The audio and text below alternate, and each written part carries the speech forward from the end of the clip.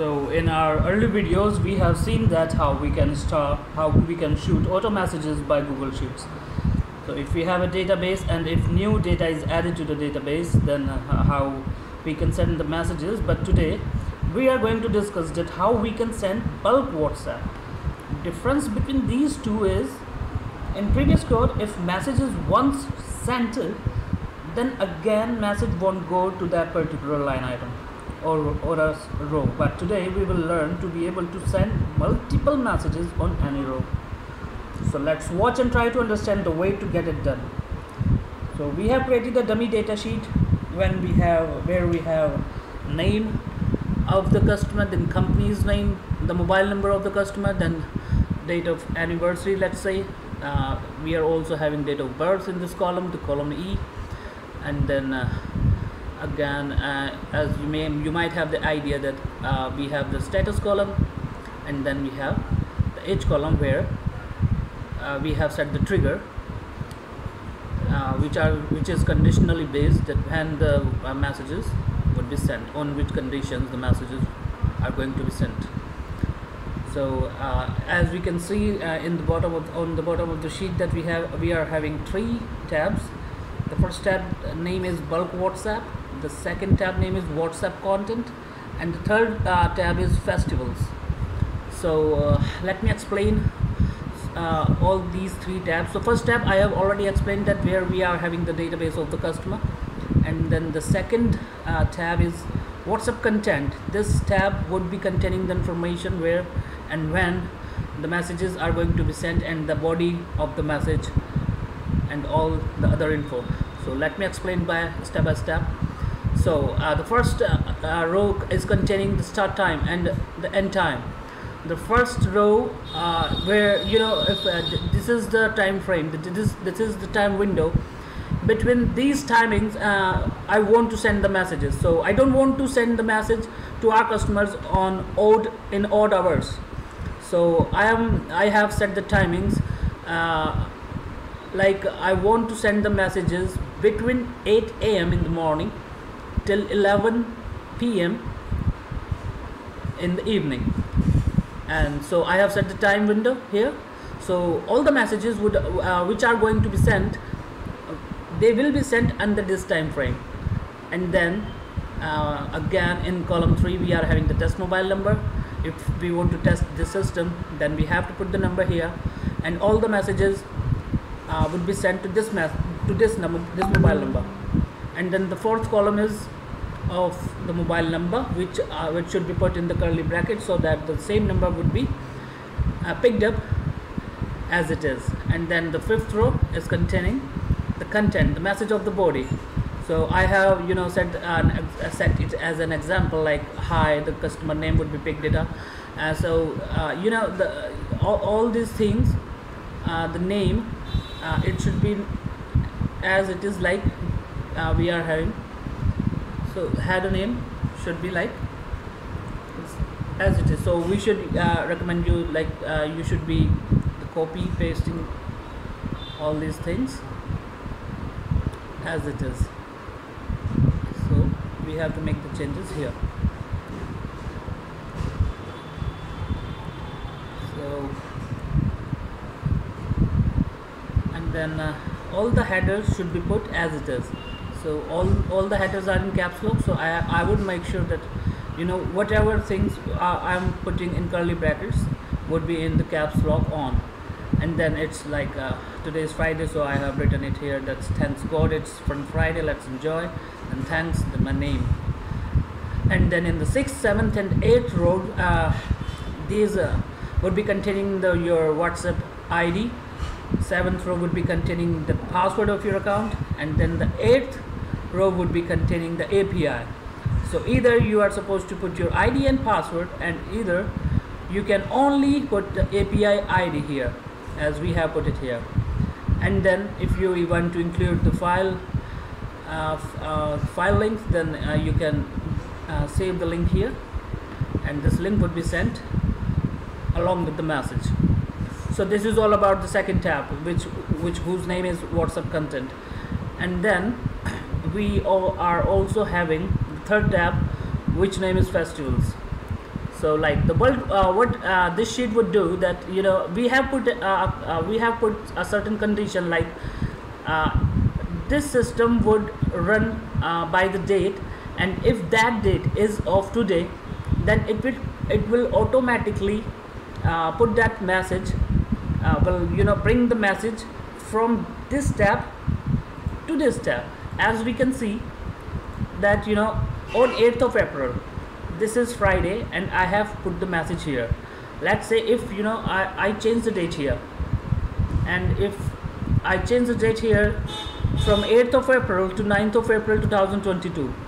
So now if we go to the second tab, WhatsApp content, now as we can see the messages, this row becomes blank. So this is how it gonna be working. So I have set the condition like it is. So now again, if I again change the date to from 9th of April to 8th of April, then again it will pick the message, because today is 8th of April. So it would automatically pick up the messages as per the dates. So let's say on 25th of December, it would automatically send the message which I have saved it here. So everyone knows that on 25th of December it's Merry Christmas. So the Merry Christmas messages would be sent automatically. Then on 24th of October, as in India we would be celebrating Diwali in 2022. So on 24th of October, it would automatically pick this message up there, and this message would be sent on Diwali on all the customers whose info are here. Okay, so we now have the database right here, and we have set up the content as well. We have saved all the information as per our requirements, and we have created the message of the body as per our requirement, as per our dates, as per our festivals, whatever it is. So now we will move to extensions, we will move to app scripts. We have provided the code on our YouTube channel by the name of Ankur Agarwal, and as you can see in the description box, we have provided the link here. So when you click on this link, you would get the link, and this link you have to copy the link from here and you have to paste it here. So I have pasted the link, and now we are supposed to make a little bit changes in here. So let's start from the beginning. So from line 10, from this sheet, so it is saying the get sheet by name. So it is right now talking about this sheet whose name is bulk WhatsApp. So we have to copy the name of this sheet and we have to save it here like this. Then it is again asking where it has to set the values, the get sheet by name. So again now it is asking about this sheet name. So we have to copy the name of this tab and then we have to paste it here. Alright, okay, then it is asking about the status column. So we have already we have already we are having the status column by the name of status, and we have set the trigger by the name of festival. So all these information by the name of status, by the name of festivals. Then we have to enter the test mobile number column, mobile column, message column, file column. So all these columns we can pick it up from here. So test mobile number is in B3, B4, and the content of the message is in B5. So B3, B4, B5. So we have put the values here, B3, B4, B5 for mobile messages, and in the same way they would see the file column. The file column would be it's in B10. So we would put the value. So now all these details are in B6, B7, B8. So all these information would be put here, B6, B7, B8, and then the start duration time and the end duration. These are in B1 and D1. So all these values will be put here, B1, D1, and then we have to save it. Then we have some permissions. We have to copy this section and we have to paste it here, and then we have to save it. Then on this clock sign we have to click on it, and we would have to add the trigger. So on this plus sign on the bottom right side of the screen, we can see that plus add trigger. So we would click on it, we add the trigger. Then our function name is appearing right now, make it simple auto WhatsApp periodic. Then we would select the event source as a time driven. Then we would select the minute timer and time based trigger section.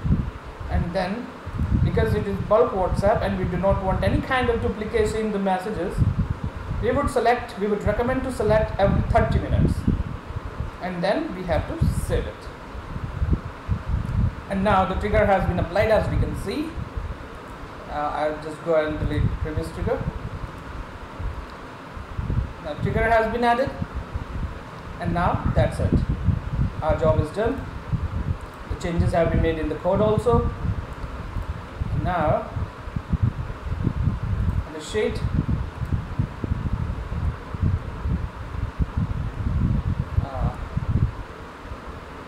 so now after 30 minutes this code would run automatically and the messages would be shot on these numbers. As of now I have set this number and the test mobile column, so all the messages are going to be shot on this number.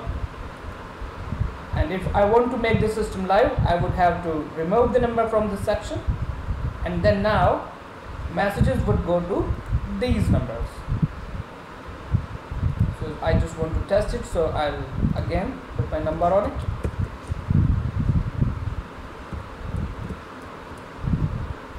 So I'm not going to wait for 30 minutes, so I'll run it right here, right now. Then select the function, click on the play button, and now we can see that the messages would be sent as soon as the code would finish running.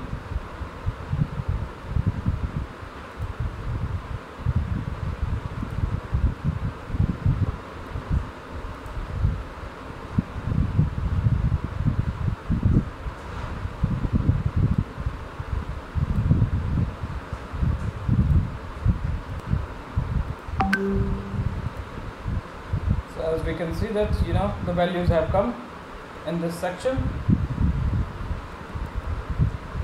and we will start receiving the messages. So now, as you know, we are receiving messages. Hi, Aditya Sharma Altos. Thank God it's Fun Friday. Let's enjoy. Thanks, Anish Sharma. This is what we have entered here.